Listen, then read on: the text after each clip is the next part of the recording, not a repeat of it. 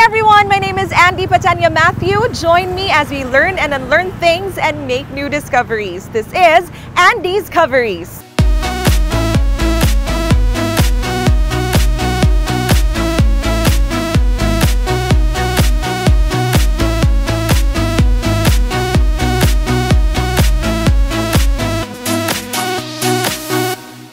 Aside from its popular resorts, the city of Lapu-Lapu has always been known for its historical and iconic Battle of Mactan.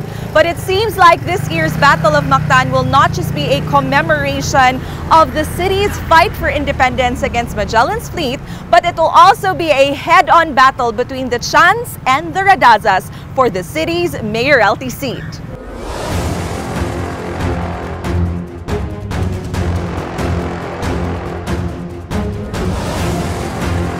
Incumbent Mayor Junard Ahong Chan, now at 54 years old, graduated from the University of San Jose Recoletos with a degree in computer science. His first job was at Oceaneering Contractor as a computer controller, then became loan officer of RBS Bank.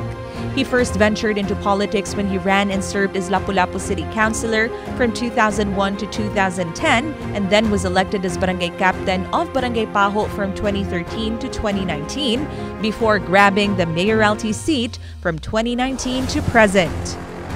73-year-old Congresswoman Paz Radaza earned a bachelor's degree in accountancy from the University of Santo Tomas in Manila. She then worked as a bank manager of Far East Bank and Trust Company from 1971 to 1986 and then served as president of Rural Bank or RBS for 21 years from 1987 to 2008. She was a partner of Eileen's Craft Manufacturing from 1981 to 2007. Her political career started when she was elected as Barangay Captain of Barangay Mactan from 2000 to 2009 and then served as the city's mayor from 2010 to 2019 after her husband, former Mayor Arturo, reached his term limit. She is now serving as representative of the city's Lone District since 2019, where she serves as the vice chairperson of the Committees on Social Services and the Welfare of Children. Our first question for both candidates was why they chose to run for mayor of Lapu-Lapu City. Mayor, why are you aiming for a second term as mayor of Lapu-Lapu City? Well, daghan kayo na wala na to mahuman, no, na mga proyekto nga angay na tong tiwason.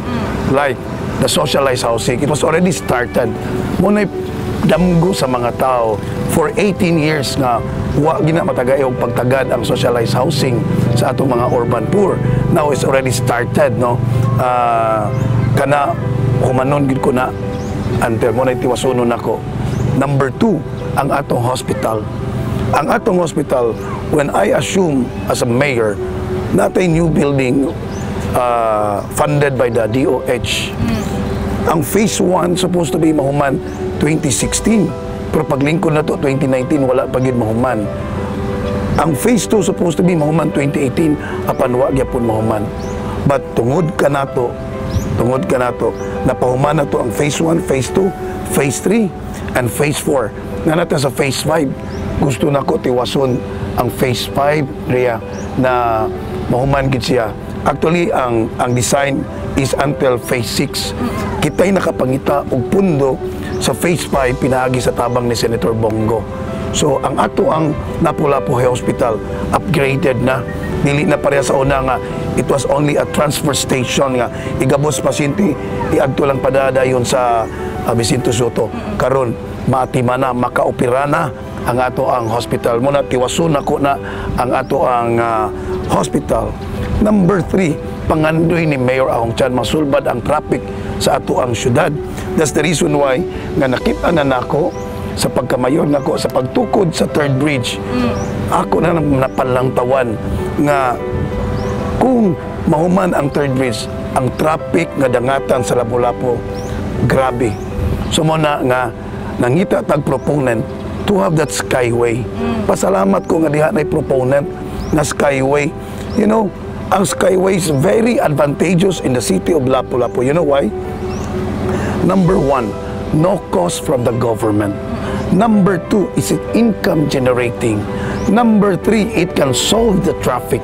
Number 4, it can boost the economy of the city of Lapu-Lapu and Cebu City. Ang economic benefits nga madawat namo, grabe. So muna, we are the only in the Visayas outside Manila nga dunay first skyway. But sad to say, nababagan sa konseho. So muna, gusto nako nga balik ko para nangita ko mga kaabag ng mga konsehales na parihag panglantaw nako, parihag pananaw sa kayuhan sa ato ang dakbayan. But how do you plan to pursue this, Mayor, if in case after the elections, pareho ra gyapon na mahitabo nga majority sa council members will be from Team Diretso? Dili ka, wala nimo na panglantawan nga maglisod gihapon ug lusot kining mga proyekto nga imuhang gidamgo para sa dakbayan. Well, Andrea, I am positive, no, na with my team, ang 12 kabok, you know, lahi manggod ang sitwasyon. If you are unre-elected, dili sila mo tanaw sa imong kontra. Ang ilang tanawon ang imong performance, ug unsa imong gibuhat. So, nakita sa mga tao kung unsa ang atong performance, giunsa na to paghandle ang COVID-19, giunsa na to paghandle ang Odette. Nakita nila na maayong paghandle ni Mayor Ahong. Nakita nila na naa ang kakugi ni Mayor Ahong, naa ang iyang kamatinud-anon ang gikinanglan kaabag. So muna, I am very, very positive that these 12 councilors mada ni Mayor Ahong kay sila ang kaabag ni Mayor Ahong.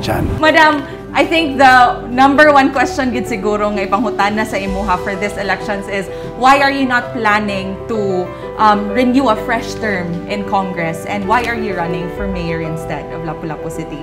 Actually, right after I won as a representative of Lone District of Lapu-Lapu, I think a week or 2 weeks after, daghang mga tao ni adto sa balay. Wapagay ko kalingkod as congresswoman, and then they told me nga, "Ma'am, magmayor ta, balik og mayor." Nya, damurag sort of gikumot sad akong dughan, no, kay kanang they really long for me to be there, most probably sa among relationship with each other, and most probably also sa ilang request, and then of what I have done and what I have supposedly buhatonon. So most probably continuation sa edukasyon, sa infrastruktura, mga serbisyo, mga livelihood sa katawan. So maunay akong nahuna-hunaan nga we will still do those things para sa upunganon, because nagdako og nagtubo ang mga katawhan sa syudad sa Lapu-Lapu. But how was the experience being in Congress, Madam? Actually, in Congress, malingaw ba sad pug ka kay all nationwide, you get to know them, ang representative in every district, in every municipality, in every city. And then, ma-expose ka on a different level of problem, ma-expose ka on different needs. And then, it's more on legislation. And then, during my incumbency, mo naman ni ang pandemic. Yes. And then, secondly, ang Odette. Yes. So, anyway, as to the pandemic, I was able to be with the Congress nga katong Bayanihan 1, Bayanihan 2, and then what is needed sa mga Filipinos. So, more or less, ingon ana ang akong natanaw. It's nice. Nindot sad being a congresswoman, but then, as what I have said earlier, kanang moingon ta nga mas duol sa akong dughan being always with the upunganons. Now that incumbent Mayor Chan has already tried running against both former mayors Boy and Paz, we were curious as to who he thought was the more challenging opponent. Mayor, you are running against incumbent Representative Paz Radaza. Yes. During the last elections, imong napildi ang iyahang bana, Yes. si former Mayor Boy. And they both served full terms as mayors of Lapu-Lapu City.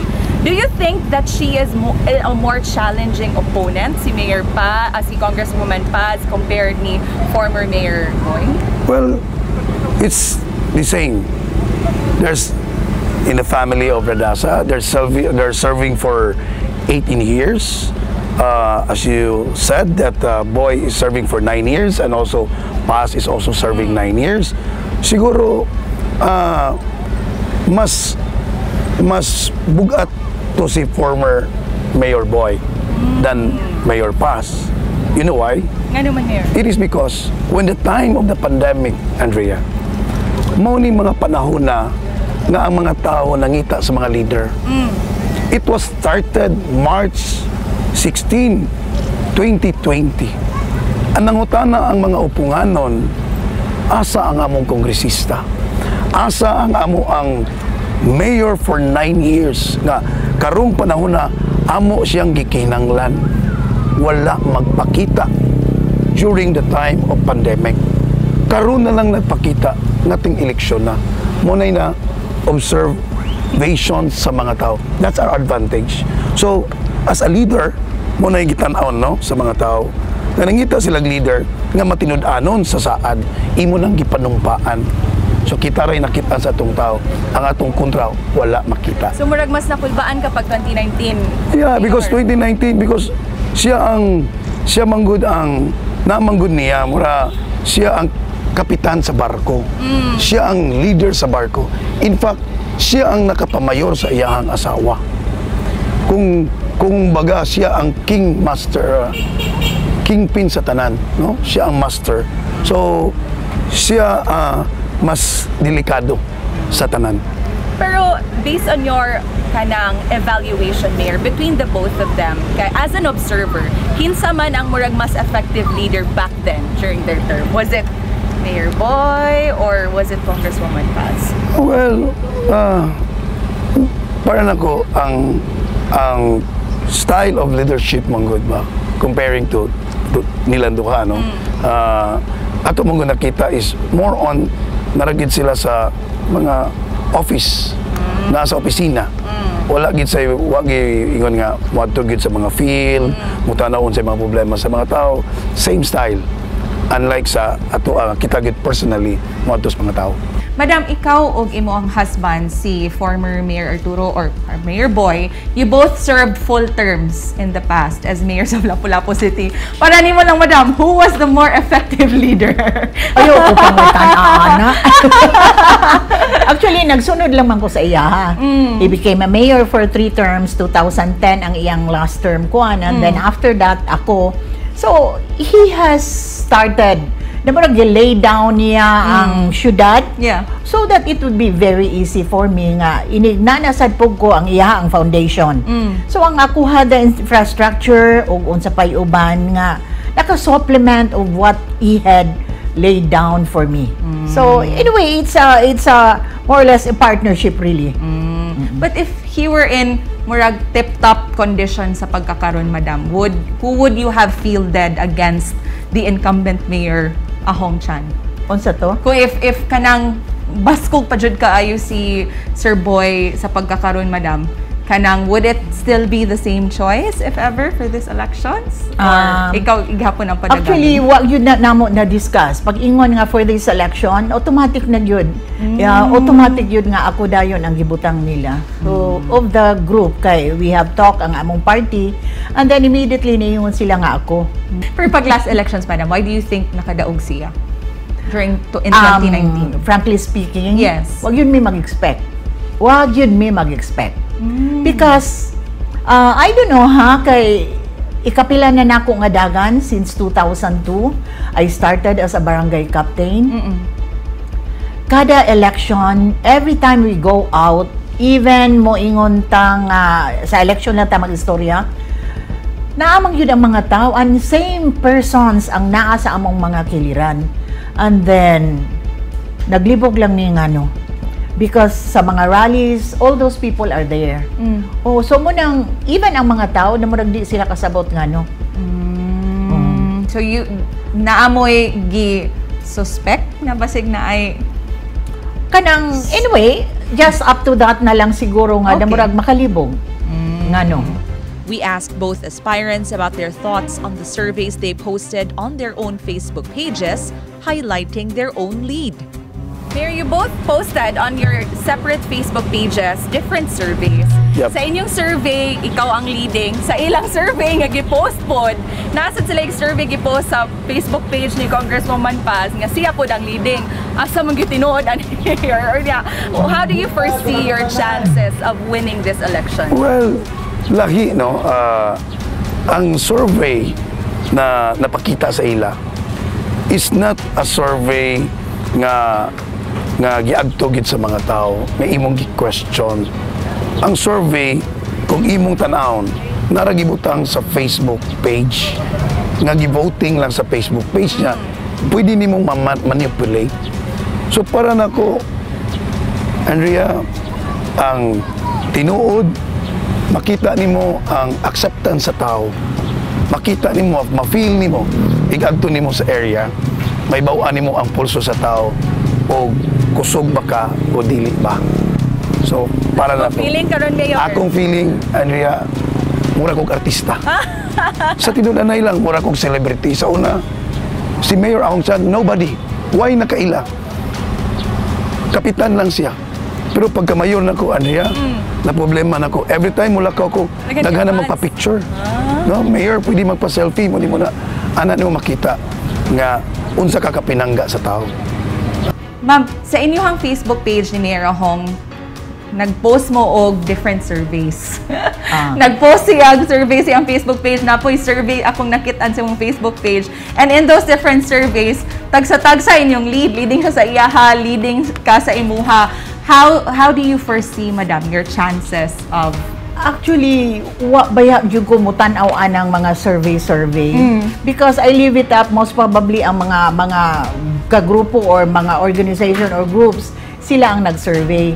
But then going into sa mga katawhan, going from one barangay to the other, ma-feel man yun nimo. Even if not talking, just handshaking or talking mo ingonta, matanaw man yun nimo nga unsa ang tao para nimo, unsa sila sa imuha. Just by the looks and the move. We then touched on the topic of gaining online popularity, which the incumbent has been known for through his TikTok videos. What's yung tanaw nimo sa social media, Mayor? Has it been very effective for you in terms of kanang nakatabang ba siya in increasing your popularity? And then you're very game when it comes to posting TikTok videos. Did you come atras ana, Mayor? Andrea, of course, no. Honestly, when I assume as a mayor, ang akong followers is just only 40,000. But when COVID started, nga nakita sa mga tao nga si Mayor Ahong Chan buntag udto hapon gabi way pahuway nga niadto sa mga kapurukan sa kasituan, mo'y nakapa sikat ni Mayor Ahong Chan. From 40,000, Andrea, karon kibaw ka, it's already 549,000 followers. Ni-increase siya more than 500,000 ang akong followers. It is because nakita nila na si Mayor Ahong Chan muadto sa mga nanginahanglan, labi na sa katong nanginahanglag pagkaon, katong mga gitimulis, na si Mayor Chan nagpatunga pirmi. So, ang mga tao gustong mo-follow because they want to help Lapu-Lapu City. True, makita nila unsay mga panginahanglanon sa gipang buhat ni Mayor Ahong Chan. Makita nila unsay ilang matabang ni Mayor Ahong Chan. Especially those who are naasa abroad nga taga Lapu-Lapu. They're willing to help. So mo ni nakatabang ka nato kining atong pagserbisyo. Kanang atong pag-TikTok, Andrea, pang good vibes nang na. Pagwaran sa stress ni Mayor, makita nimo stressful kayo ang itsura ni Mayor. It is because gamay na lang kinutugan tungod sa kadaghang problema. So muna na akong paagi nga dili ko matiguang og dali mag-TikTok ko usahay mangutan ako nakapaniud to na ba ang tanan. Monay wa ko magdahom nga na mo-click na siya na komedya ra to nako og nakapaniud to naman ang tanan, but grabe ang response sa atong mga kaigsunan. In terms of popularity online, Madam, what can you say about parang this approach of Mayor Chan in kanang being very usa ba describe ana kanang always posting TikTok videos in his, do you see this as a strategy to appeal to the oponganons, especially to the masses? Actually, ang sa ako, I mean, makita man yun siguro mo, di man yun kaayo ko anang mag-display o unsa mga drama or what TikTok kanang it's not my kind of cup of tea. So ang ako lang is I go around and then I make some projects and then tan-awon lang nako kung sa panginahanglan sa mga tao. I think mo spread raman sa na ang storya nga I went there like 2 days ago. Anyway, diha man sa akong Facebook. I went to sa usan ako ka all-time supporter yun nako siya and then naigo sa Baguio so gi-visit nako kay na paralyzed man siya gi-visit nako. So anyway, we had a talk pagkahuman ana only pagka ugma na sad pagkasunod ugma dayon yadto sa dayon sa Pikas grupo. So anyway, ingon ana ra gyud na siya. Matirang matibay. Our next discussion was about the recent Peace Covenant both parties signed last February 24, 2022 with the members of the Commission on Elections. Kamusta to, Mayor? Signing ninyo sa Peace Covenant with the COMELEC. Na-feel na ba ninyo ang tension sa isig ka partido during that time na nag-meet mo with the COMELEC? Well, nindot kaayo to siya ang gihimo no, sa COMELEC doon ay Peace Covenant. But after the Peace Covenant, Andrea, pusok-pusok ang kaso nga nadawat ni Mayor Ahong. Paglingkod na ko, diha naman ito yung mga kaso upat ka buok na pending from the Ombudsman. Pero wala gin mo, ingon ta nga, nibaw si Mayor Ahong or nagdumot si Mayor Ahong, wala.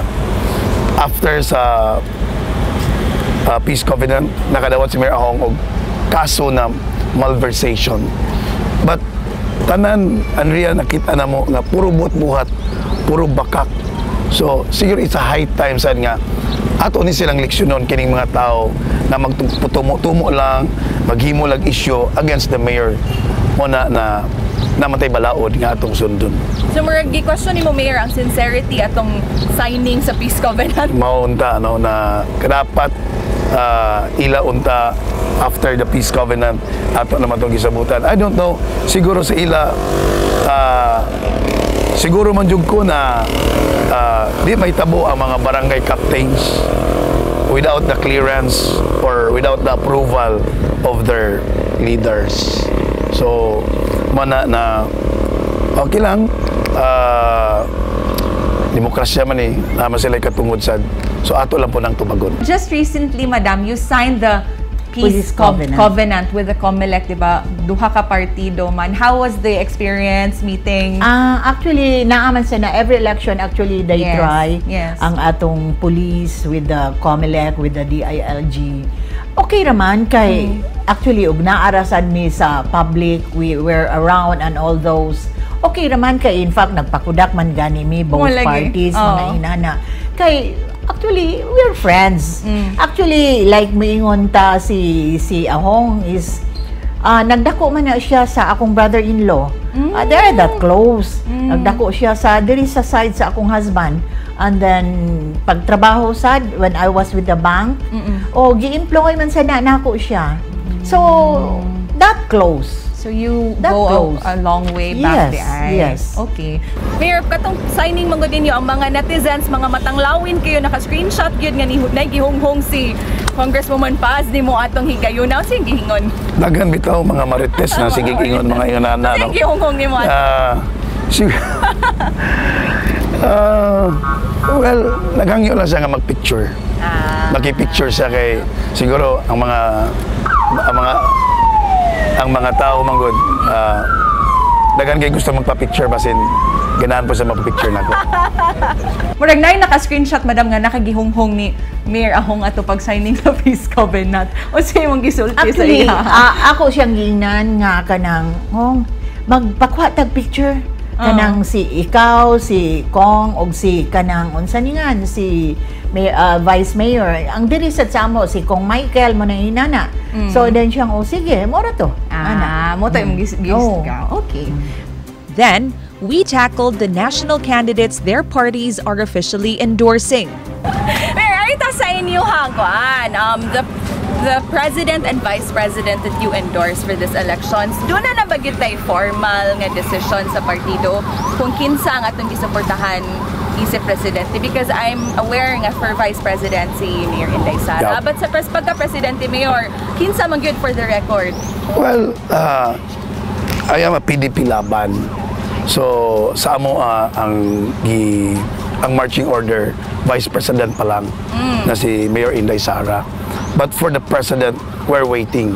No, nagpaabot lang mi unsay desisyon sa partido, and we're waiting for the President Rodrigo Roa Duterte kung kinsa gid ang yang endorse, because grabe ang tabang ni President Duterte o nila ni Senator Bongo sa Lapu-Lapu sa panahon sa Odette. So magpaabot ko nila kung kinsa ilang Personally, Mayor, would personally, you be happy to share with personally, us sa imuhang... everybody's welcome.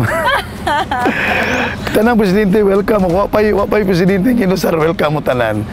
Muna nga gusto mo bisita sa opisina, well, dawaton gid mo nako. Madam, you have already announced your support for BBM Sara tandem.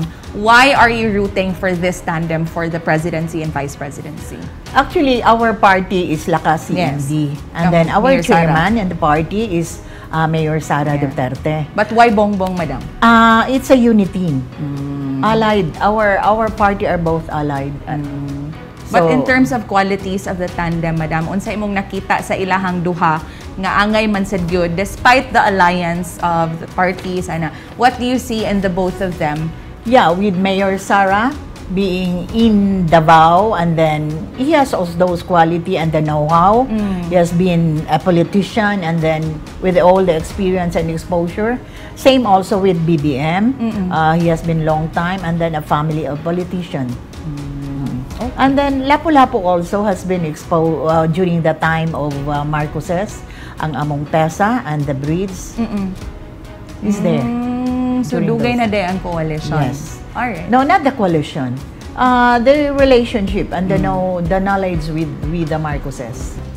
Moving forward, we talked about how both leaders described the state of Lapu-Lapu City within the last 3 years. How would you describe the state of Lapu-Lapu City within the past 3 years under your term compared to those 18 years under the Radaza? Yeah. Karon, unsa may difference? Ang difference, Andrea, this is, we were talking on housing, socialized housing.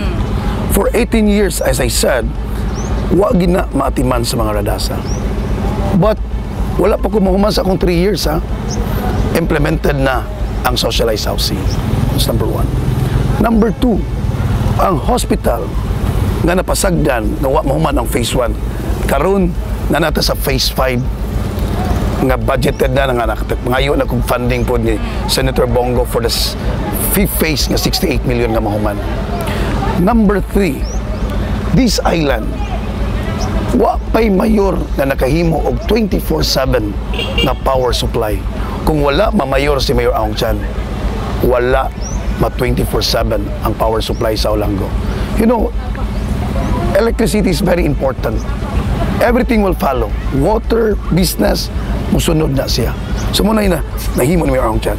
Number 4, si Mayor Ahong Chan nagtanaw sa mga tao, labi ng mga pobre, na gusto ko nga mo asenso o mulambok, nga on the ground nakita nako ang ilang mga panginanglanon. So niining pamagiha, gusto ko i-empower ang mga pobre, especially in Olango. Andrea, dato ang Lapu-Lapu. Olango is part of Lapu-Lapu. Pero luoy ang Olango. Muna paglingkod nito, gitagaan na to sila livelihood. This island, gusto na to nga we will make this an ecotourism. You can imagine nga develop na to, nanadiri ang fish cages, livelihood nila. They have their seaweeds farming, na ay mga marine sanctuary. Natay gihimo, the biggest cross in the world is an attraction. Instead, ang atong tourists, ang local and foreign, mo gawas sa Lapu-Lapu, they will stay in Lapu-Lapu. The airport is here, natay mga nindot nga mga hotels and resorts, mulabang lang sila sa Olango Island, and ari sila mag-tour. So muna nakita na to ang kalainan kaniadto og karon kay si Mayor Ahong Chan mutan-og gyud og unsay mga panginanglanon sa atong mga kaigsunan. Mao na nga naata nagatiman kanila og gibati nila ang paghigugma diri kanato. Sa una, Andrea, wa na mahitabo ang kanang gitawag og bayanihan spirit, nga dunay mga matang nga mga agianan nga dili magasto sa gobyerno nga pagpasiminto. But because of the leadership of Mayor Ahong, 100 plus na nga atong napasiminto ang ilang mga agianan tungod ni ana. Wa na may tabo kaniadto. Karon atong gilantawan nga si Mayor Ahong Chan wa pa babagi ang budget karon, Andrea. Ang atong mga maestra, we will provide them laptops. Ang atong mga estudyante, we will provide them tablets para sa ilang pag-eskwela, para sa ilang pagtunga, because that is our top most priority. Ang nahimo ni Mayor Ahong Chan, na wa mahimo sa una, ang paghimo sa skills training, ang TESDA, gida ni Mayor Ahong Chan, dinis Ulango. Wa na may tabo sa How una. challenging has it been under your term, Mayor, nga? Aside from the pandemic, i-audit pa kita, plus you've been, again, dealing with a council nga majority at to laban sa Tikas Party. Lisod yun kaayo. Grabe. Mabitaw nakaingon ko, akong gikastorya sila ngadto sa mga konseho nga tungod sa budget nato for 2022 nga gibabagan. It was discussed, the budget, the AIP started in September. Nakikstorya ko sa chairman on Committee on Finance, which is Honorable Flaviano Hias. Ako siyang giingan ko, pre, magtinabangay ta. Because that's their promise. Sa dang nilingkod ko, duha lang ka konsyel akong nidaog, dusi sila kabok, nakikstorya ko nila. Ako silang giingnan, gipili tas katawhan, tungod kay nisalig sila nato nga makaserbisyo tag tinarong ug tinud-anay. Karon tabangi lang ko ninyo ang akong buhaton para kayuhan sa mga upunganon. Ug naay dili maayo, babagi ninyo. Andrea, ang akong presentation nila puros kayuhan. Pasalamat ko for the first 2 years, in fairness nila, for the first 2 years, they are very supportive. But after 2 years, What happened? ipatigbabaw ang politika. Guba tanan natong plano nga kayuhan. So What went wrong, Mayor? What do you think changed the tide after the 2 years? because there's a marching order by their leaders. Ningon, ayaw aprobahi ang budget. Because kung imong aprobahan ang budget, makalihok si Mayor Ahong Chan. Makahimo siya sa iyang mga proyekto. Makapatuman siya sa iyang mga gusto. Babagi ninyo. The reason why gibabagan ang Skyway, because musikat si Mayor Ahong Chan, because that is a mega project. Imagine, that's a mega project, ha? Kanang atong Skyway. If you could describe the state of Lapu-Lapu City for the past 3 years, how would you describe it, and why do you think the Oponganons want their old leader back? I think the confidence of the people in believing the services and the pag-atiman sa mga katawhan, I think gipangandoy na nila. They're looking into that. And then I haven't seen much of the investors also. So I think we have to have it back. Investors' confidence and the people's confidence. Other than that, I don't know if lots of projects or infrastructures or things you can see around Lapu-Lapu. So I think those things dili kaayo nimo makita. So in terms sa pagtubo sa ekonomiya sa Dakbayan, Yes, Madam, you yes. think diha nagkuwang for the past 2 years? Kay even pag last term nako as mayor, no, nagbilin jud ko og 2.6 billion pesos para for the operation and for the next who's going to manage the city. No, kay pinagi sa akong good governance, I was able to do all those things kay ato man yun ang ginatanaw in the servicing sa mga transparency to the people. So mauna siya atong ginahimo, and then in fact we did also sa katong suma sa akong giingon, gitanaw nato ang edukasyon na natarong module karon. So were we able to help sa mga modules, were we able to help the sa education level. So kanang mga ingon na kay tungod pandemic, and then in the delivery also sa pagtabang pag-assess nato sa atong pandemic o giunsa nato. So kani siya mahimo nato og tan-aw nga ang Lapu-Lapu gayud kinahanglan yun na siya nga amuma og magam nato to that effect. Usually, madam, ang argument sa incumbent karon is naglisod daw sila sa pagpatuman aning ubang projects or services because mainly 10 out of the 12 councillors are team diretso. So murag mo kunoy that's one of the reasons nga murag na hold back sila. Would you agree with this claim? Di man siguro. Kay I think this is the third year. First 2 years, I don't think we've heard those kind of thing kani silang mga konsehal because they're the same nga mga konsehal. Oo. Mas daghan pa gani because it's Efren Herrera and Queenie Malingin, bag-o lang na sila ni Bali ngadto sa Kang Ahong. So, pareho ra gihapon, and the thing is, wa man na gibabagan. I think we're talking about the budget na gibabagan. No, it's not. Kay I think 14 times gitawag sa council ang mga department head for department head to explain og unsa og why we're having this much ngano why we're supposed to slash this budget, mga inana ba lang. Oh, and then damurag gipadad-an man siguro memorandum ang mga department head. So 14 times na gitawag sila sa council, wag yun sila motunga. So unsa mag-approve, mo approve lang sila without understanding nga unsa ni nga budget, and that's I think it's about 3.2 billion budget. The issue on the recent 236 million pesos financial assistance for Typhoon Odette victims, which both camps fought about, was also discussed. Katusang recent controversy, Mayor, was a 236 million financial assistance for the victims of Typhoon Odette. Grabe man sa anyong panagpangi ato nga na-delay ang pagpangapod-apod. What's really just to briefly tell us your side of the story? The 236 million, Andrea, that's our ato na kita na ato ng idea ng mga hatag. Wa na sa ilaha. Pag after Typhoon Odette, anang kadlawon, alaunas kadlawon, nang gawas ko. Ako, naghinukto ko, nag-reflection ko, unsay ihatag na tabang sa mga tao. Pagkaon ba? Dili lang. Appeal ang construction materials. So I decided to give 5,000 pesos each. So nangutana ko sa akong finance committee, nabatay kwarta. Natay kwarta, 236 million. I presented it to the council for an approval niya to. But ang ila is to approve or to disapprove. But ang ilang gihimo, sila'y magbuot kung unsaon nila pag-apod-apod ang kwarta. So, dili na trabaho nila, Andrea. Trabaho na nasa executive. So, diha ang panagbangi kay sila'y magbuot. Nganong ganahan man ka, Mayor, nga iagi sa city social welfare instead of the barangays? It is because ang barangay, number 1, napa sila'y mga unliquidated.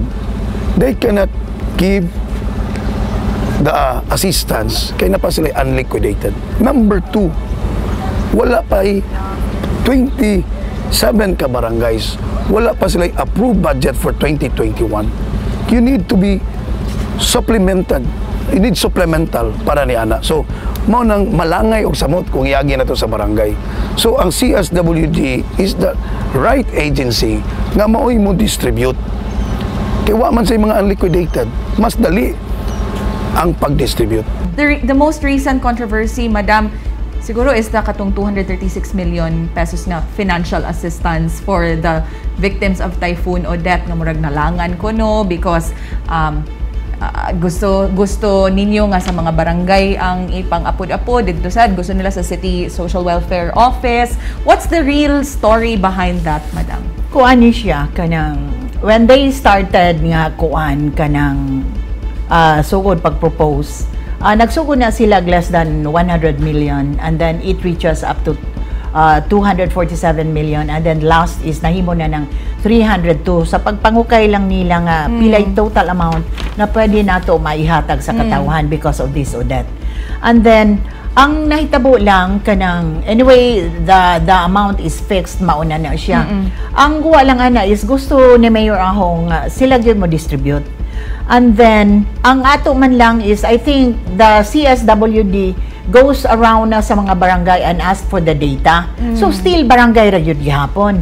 Why not iagi nato sa mga barangay kay they are the one knowledgeable kung kinsa nga mga tao ang nanginahanglan yun. But it doesn't mean nga ang kwarta sila mo adto. Ang naalang sa frontline ang mga barangay kay para maatiman yung maayo. But ang kwarta pwede na magkupot sila in the presence of the barangay official.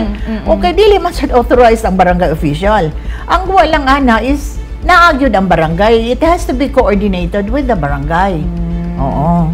How would you have handled the post-Odette scenario differently, Madam, if you were mayor for this term? Yeah, like maingon ta ang assistance kay nagitanaw naman dayon ni in the barangay, gi-check nato og si kinsay mga fully damaged, mga inana nga mga balay. So, anyway, the president gave 217 million nga iapod-apod sa mga barangay, sa mga kabalayan nga naguba. So, ang katong tag 5,000, daghan man tong problema kay daghan may wala matagai nga ang natagaan is okay ra ilang balay.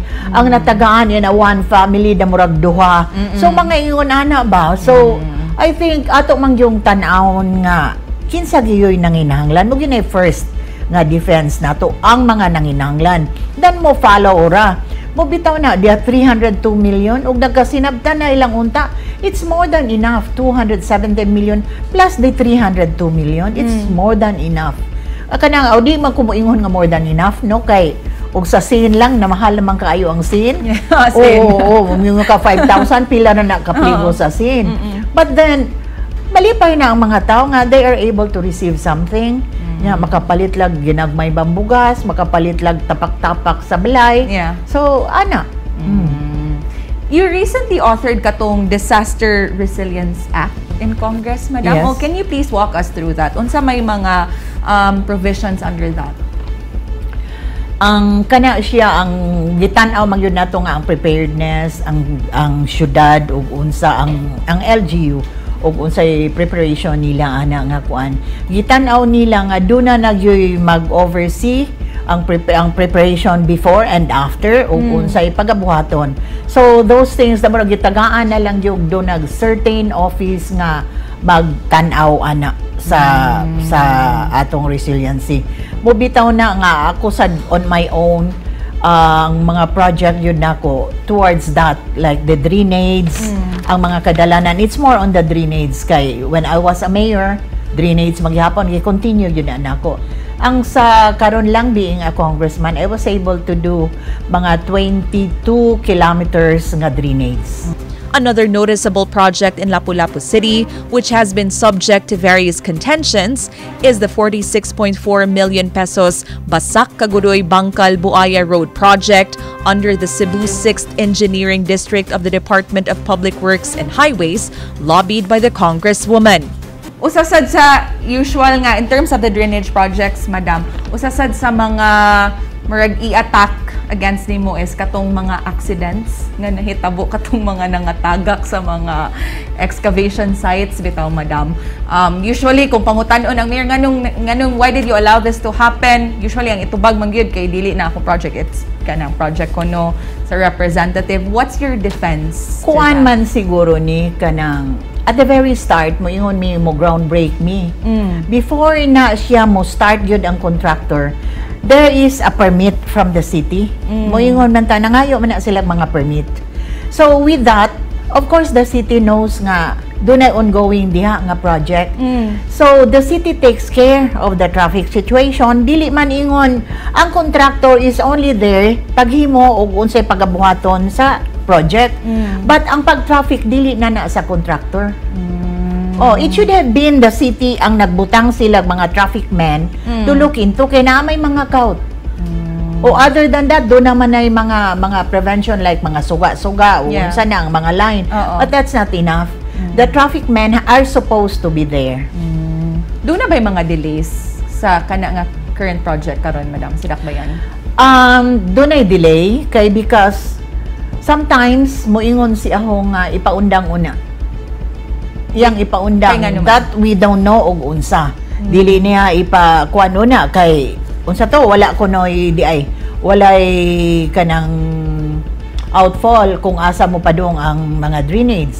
But then ultima ora og dili nimo kautan mo baha man sad ang mga lugar. So may na lang temporarily sa katong gikaot na adihan tubig temporarily. So anyway, few months after moingon na sad sila okay ra. So gikaot na siya, which katong nga area that's Barangay Agos kay both sides man to nahuman naman hinoon. So ang sa karon di na sa circumferential road. Yes. So anyway, mga inana ba lang like moingon ta ang among Marigondon multipurpose building ang sa Causeway. So that ang mga tao when they go to the island temporarily wala pa ang pamboat, may murasad sila na ikapasalyungan. But then wala gihapon masugdi because they are questioning hain ko ng mga permits. Nagkuha ta og permits.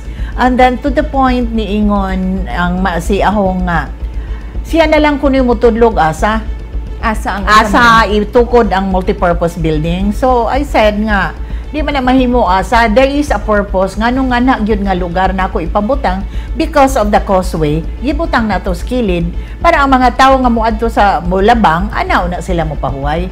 So do na tay rason dili ingon nga maskig asa lang pwede ibutang.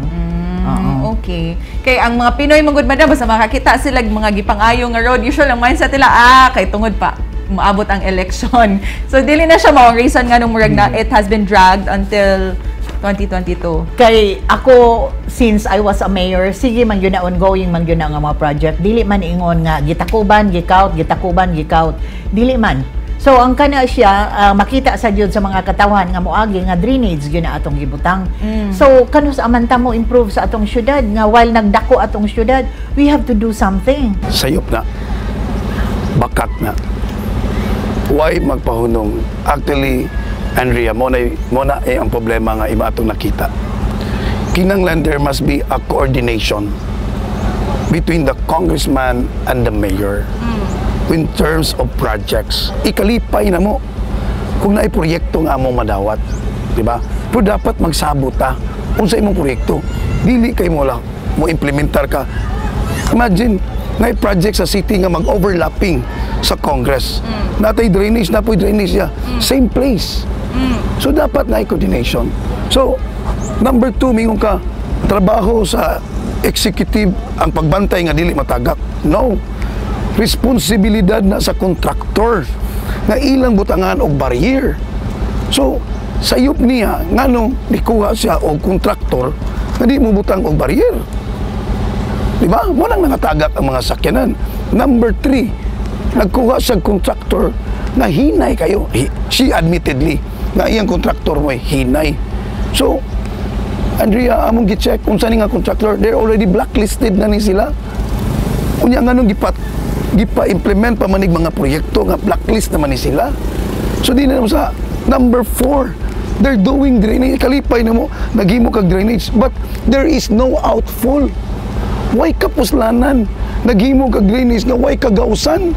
So asa pa ang tubig naranas ilaw nagsingingon na nagtutuyok ng tubig diya. So sa mitabo nagyapon ang baha. Andrea, ang akong hangyo nila mo ginaisulti nako sa DPWH project sa kongresista. If you will make drainage, please himo tag drainage nga kanang mahuman nga dunay outfall, dili lang for the sake nga natay project nga makita. Nya please, kung himo tag drainage, pagbutang mo, kibaw na sila, kibaw na ang DP, kibaw na ng kongresista, kibaw na ng kontraktor, nga magbutang kitag barrier. Munang nangatagak na ang tanan. We then asked them their top 3 favorite accomplishments during their recent term.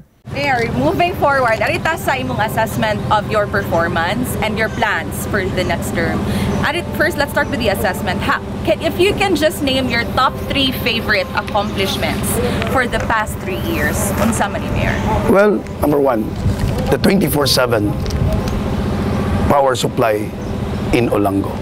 Mao gina ang top 3 na to because everything will follow. Number 2, our hospitals nga na-upgrade na to ang atong hospital. Sa una, ako nang gingon, wala. Ambulansya ray puhunan sa una. Igabos pasinti ilaho sa Vicente Soto. Karon dili na. Number 3, this socialized housing. This socialized housing mo ni answer, Andrea, that Lapu-Lapu City will be the next little Singapore. you cannot see anymore informal settlers living in the shoreline. Just back to your term in the Congress. Based sa website sa House of Representatives, you served as principal author of 74 bills and co-authored 62 bills during the 18th Congress. If you could just briefly describe your top 3 bills na mga favorite nimo. Actually, this bayanihan because pandemic man yun, mag 2 years na ta. So, it's helping the people nationwide o unsa katong sa SAF, paghatag nya kani siyang mga ayuda, mga bugas, mga kuan.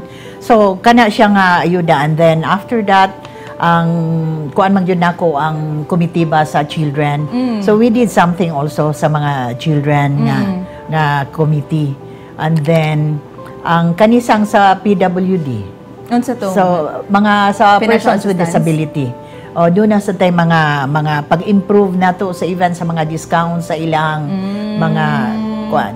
So, those things. Other than that, mobitaw nang ako yung gipili ang kuan, gipili ang unsaningan, kaning committee sa children, committee sa social services. By the way, kuan na vice chairman. And then, ang reforestation, abot nga nung na-appeal ko sa forestation, pero it's an experience. And then, ang kanang sa senior citizen, o niya sa Committee on Accounts. So, kana nga mga committee ba, something new and something nindot basad kayo during the committee meeting. Madam, naghisgot naman ka about itong Bayanihan Act, especially this pandemic. If given a chance to serve again as Mayor of Lapu-Lapu City, what's your strategy in dealing with the current situation sa pandemic? Nga, luag-luag na ang atong restrictions. How do you propose to help the economy of the city rise again, but without sacrificing the public health of the Oponganos? Anyway, talking about pandemic, nilusen up man, no? But then, dili lang yun ta ingon ana yun nga kumpiyansa. So, still we have to observe the wearing of the mask, the social distancing, observe lang yun ang cleanliness and all those things. But then, I think mo ingon ta nga, it's going there naman nga full capacity na like sa mga, like in the province, sa mga bus, full capacity na sa sakyanan. So, hopefully, kay ang panginabuhi sa mga tricycle driver, so mag full capacity, but tanawon lang sa jud nato og how it goes og ang sa mga katawhan.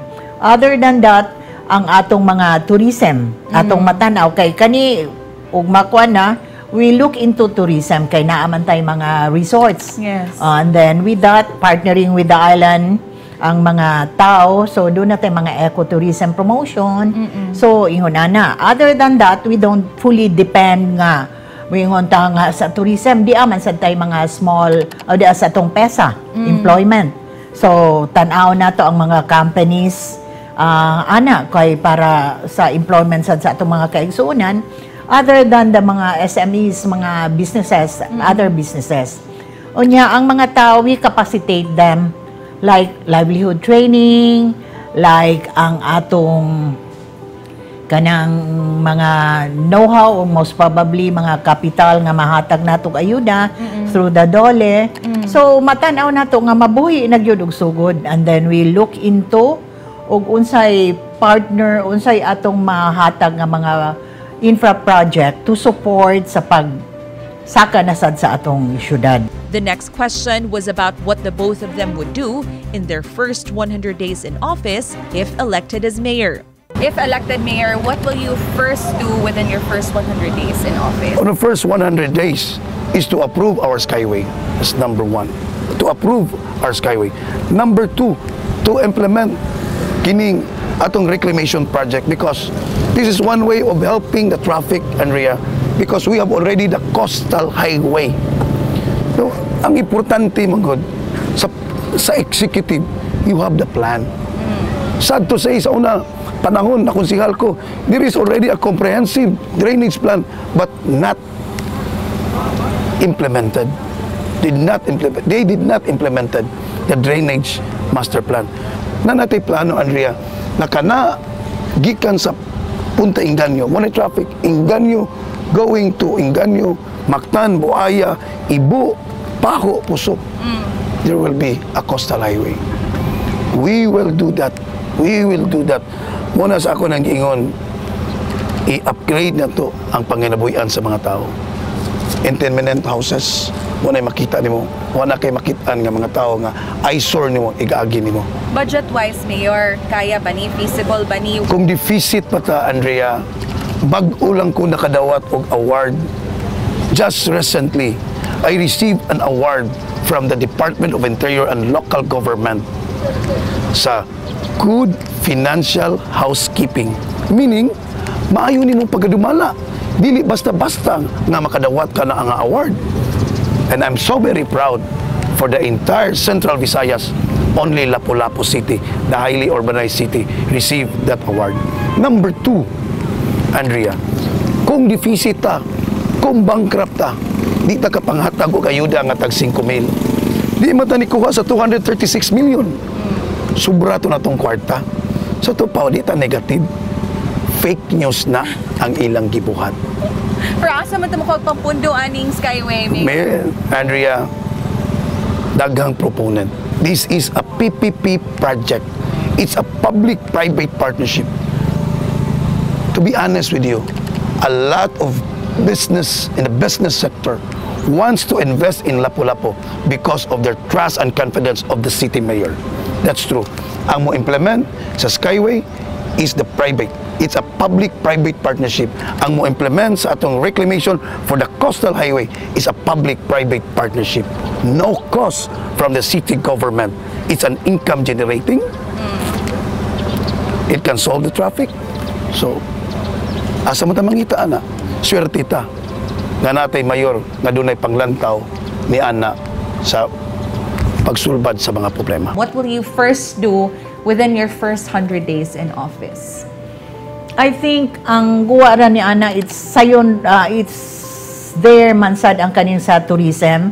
The resorts are functioning, and then atong matanaw nga ang syudad nato capable og unsa sa mga kuan. We have to check of course inig arena nato sa syudad, mo tan-aw gyud ta sa panudlanan sa syudad. Yes. Mo check gyud ta og unsa ang like 2020, di ba deficit ang syudad og 147 million deficit. So we have to look into unsa pa man ang kwarta sa syudad kay basin og magsige ta og lihok o matanaw nato ang proper disbursement, transparency sa atong pag-govern sa atong syudad.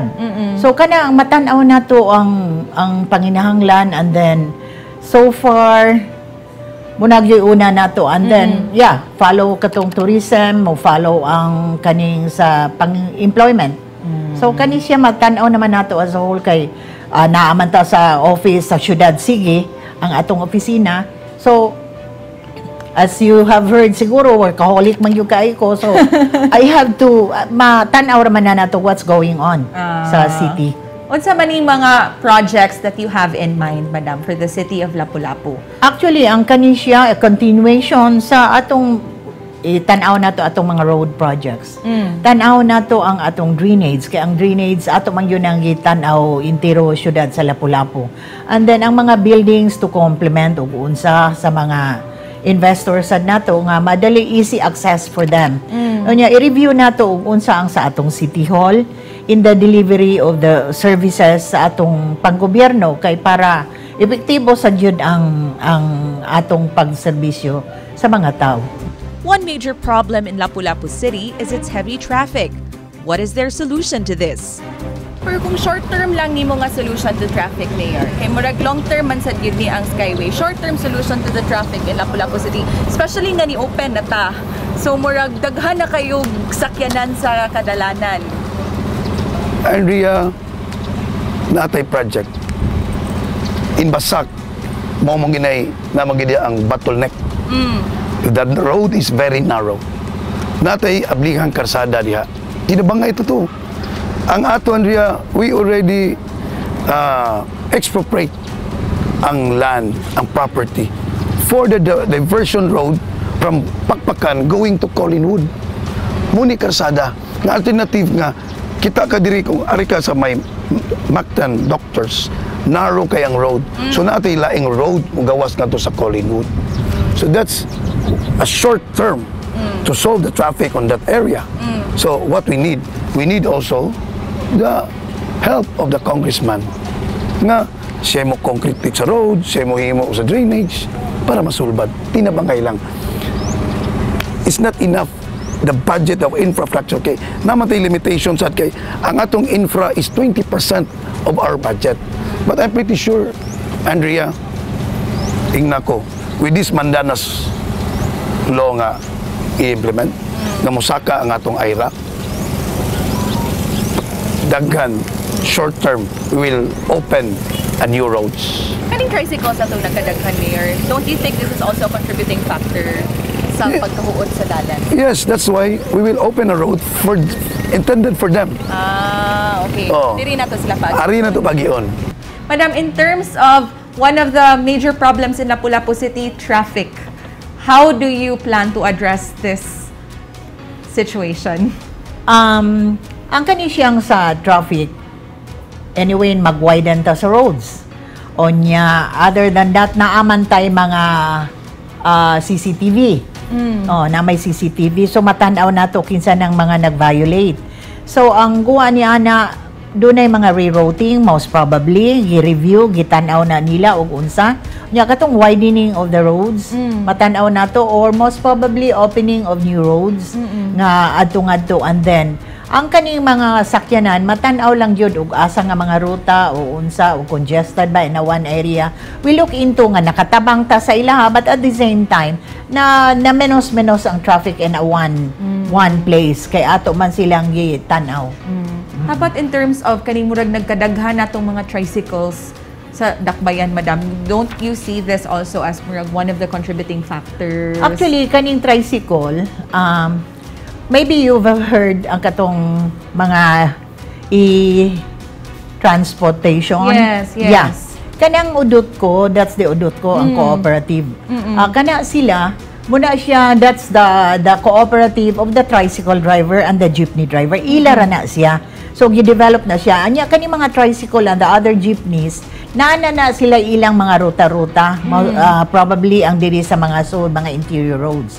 So, wala na ingon nga nawadaan sila panganawian, naara na sila. But this, matanaw na to nga, para dili maka-traffic sila maayo, gitanaw na yun na nato asa supposedly sila.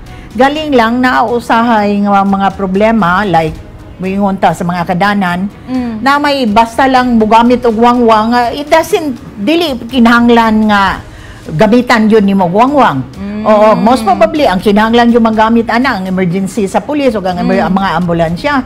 But I think, ang atong mayor, og muagi, si Ahong, magamit siya guwangwang. I don't know how emergency ang iyang lakaw.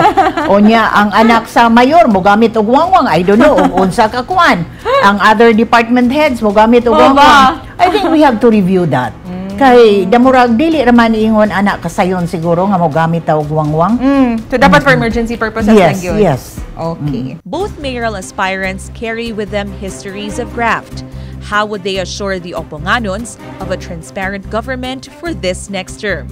Last two questions lang, Mayor, Yes. about lang atong 47 million nga case lagi nga gi-file against nimo sa katong pagkaon nga gi-purchase sa katong furniture company.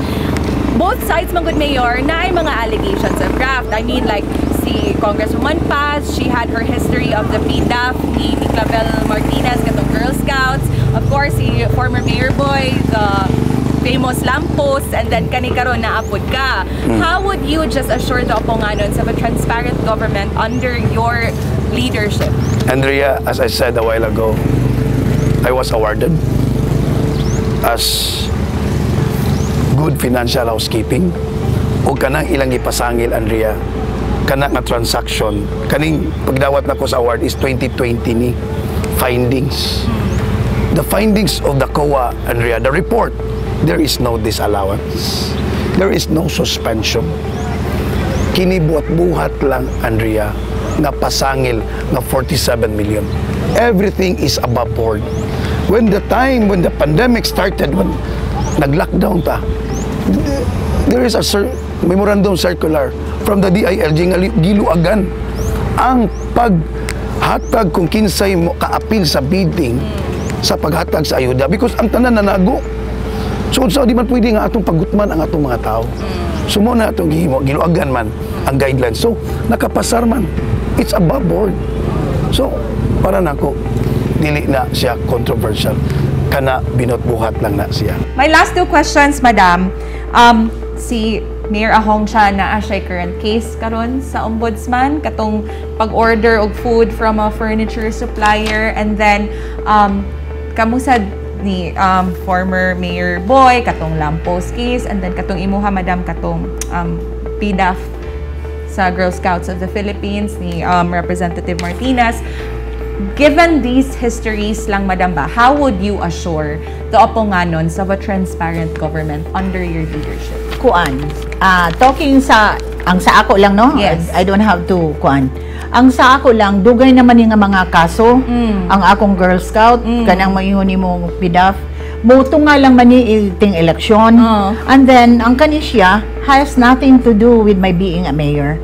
Kay pila na ko katuig, 9 years ko nag-mayor, I'm very transparent of what I am doing. So, through that, may bawa na mas mga tao ug unsay akong ginabuhat. So, transparency and good governance, I think, uman siguro na nga factor nga I really have to do. It's always there sa akong governance.